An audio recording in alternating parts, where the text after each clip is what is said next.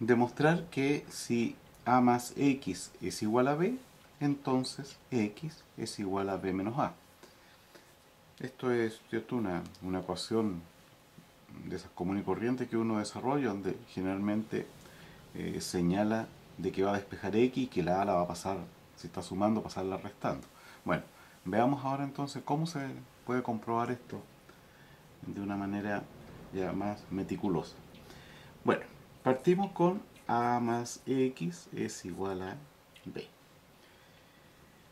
Lo primero que vamos a hacer es sumarle el inverso de a, que es menos a ambos lados de esta expresión, de esta ecuación. O sea, nos queda a más x más menos a igual b más menos a.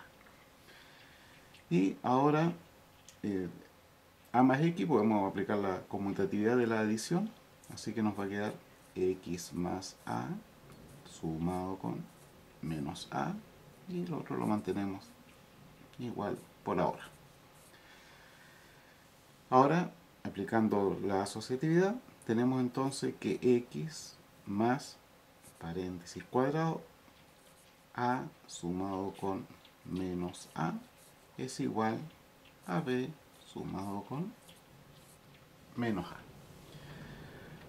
Como estamos sumando un número con su inverso aditivo, eso va a ser igual a 0 y es b, y aquí ya podemos resolver ese producto de signo, más por menos menos, y finalmente x más 0 es x, por lo tanto x es igual a b menos a, como se pedía en la demostración.